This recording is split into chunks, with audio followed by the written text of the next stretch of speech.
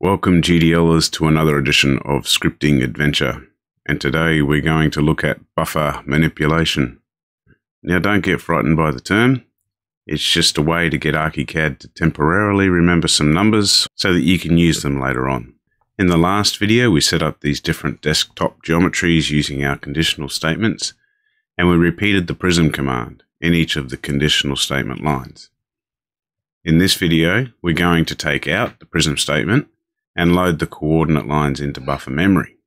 This is called buffer manipulation, and it means that we can get quite complex with our coordinate line generation and calculation, and also with our conditional statements, getting quite sophisticated with how we generate our geometry. So let's just explain what buffer manipulation is and how it works, and then show you how it works in practice.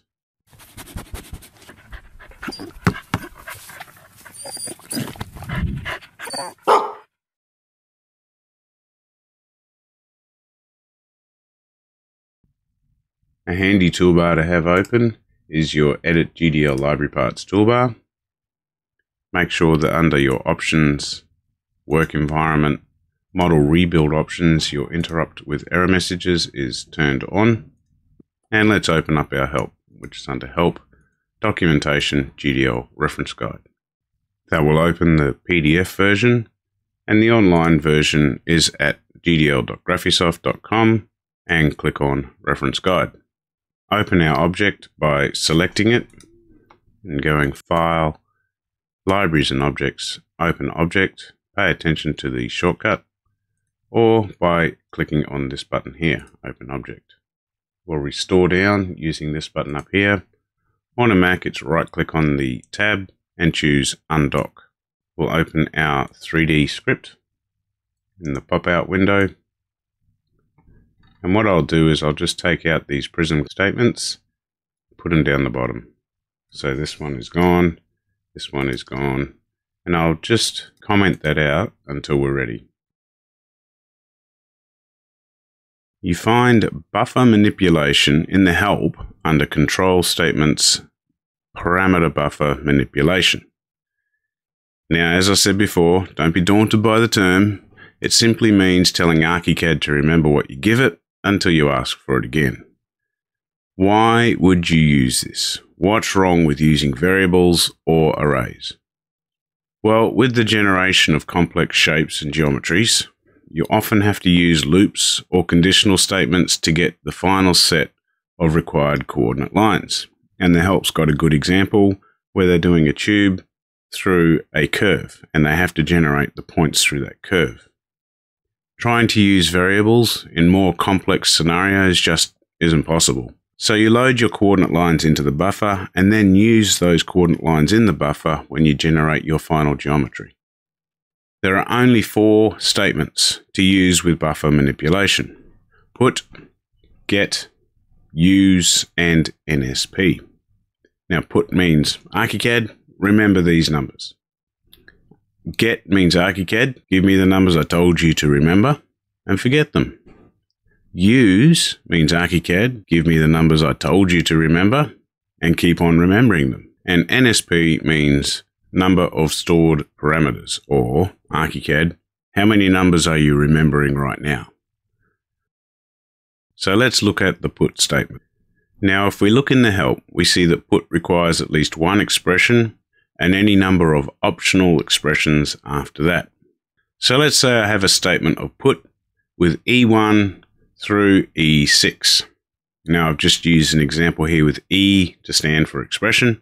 You'll notice I can have a carriage return in the same PUT statement as long as there is a comma to denote that I've gone to a new line. So the result of this statement is that we now have 6 things in the buffer, each with their own position in the order that I put them in there.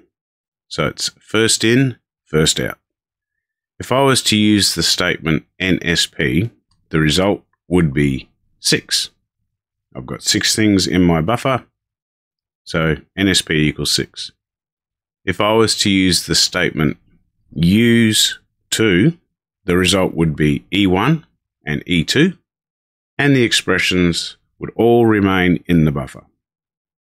If I was to then use the statement get to, the result again would be E1 and E2, but this time they would be removed from memory and I would only have 4 expressions left in the buffer, and their positions would change accordingly, with E3 now being in position 1. So if I was to then use the same get to statement again, the result this time would be E3 and E4. Because I used the get statement and not the use statement, E3 and E4 would be removed from memory, leaving E5 and E6 in positions 1 and 2. So how does this look in practice in our code? So our coordinate lines will now use the put statement. And so what this does, I'll just unindent that a bit. So you use indents to show where the statement belongs. So I'm in an if statement here, so everything within that if statement is indented. I've got my put statement here, so everything belonging to that put statement is indented. This one will be put at the front, and as long as I've got a comma at the end, I can keep on repeating my carriage returns and then no comma for the final line. This one here, put.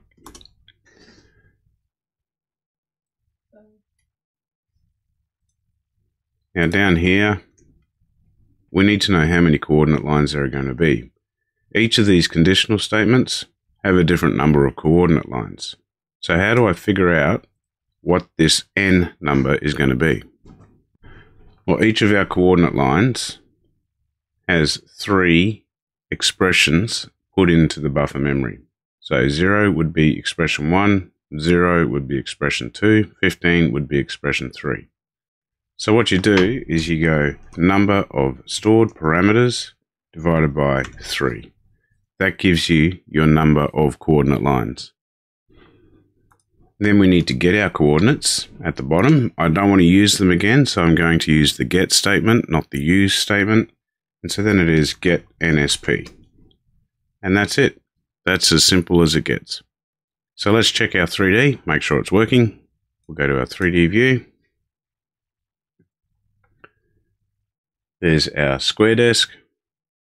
I'll just turn this onto some black pen so we can see it. There's our square desk. Rounded and chamfered. Still working, except now we have used the buffer manipulation to make our code more robust and adaptable. Now the danger you need to look out for with buffer manipulation, with storing things in the buffer, is that you need to make sure that the memory is cleared after your operation. If you don't clear it, 1, you could fill up your memory and your computer will crash. That's not a common occurrence, but it is a possibility. And 2, you're going to get unpredictable results next time you go to use the buffer, because it will still have stuff stored in it that you haven't cleared, and you'll be left scratching your head as to what's going on. Now in the code we have, it's quite simple to understand, and we know that we have cleared the buffer. There's no way that the code can get past here without clearing our buffer, so we're good. However, it's not always that simple. Sometimes your scripts are so complex with their if statements that sometimes they use the buffer, sometimes they don't, sometimes you've got all sorts of different things going on. So it's handy to have a little bit of code that you can insert to clear the buffer when it's not always assured. And that handy bit of code is if NSP, then trash equals max of 0 or get NSP. So what does that mean? It means that if there's anything stored in the buffer, so if NSP is greater than 0, then trash, which is just a made up variable name, will equal the max of either 0 or the clearing of the buffer by using get NSP. Max, let's have a look at help as to what max is. Now I don't actually know where max is. I know it'll be in here under probably expressions and functions somewhere. I like to use the PDF help as opposed to the online help. It's a personal choice, but the reason is it's so easy to search the PDF. So max, here we go, statistical functions, it's under functions, or I can just click on this here. So what is max? Max will return the largest of an unlimited number of arguments. Syntax is max, x1, x2, and so on. So there you go, that's a nice handy little bit of code to clear unpredicted results in a buffer.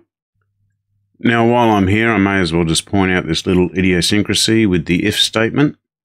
If you only have one line of code within your if statement, you can bring it up onto the same line as your declaration, and you can exclude the end if. So this if statement only has one line of code, the trash equals max 0 get NSP, which means that I don't need an end if I've brought it up onto the same line. That's why I can get away with it being in one line. Well, that wraps up this video. I hope you learned something, and I hope you give it a go yourself.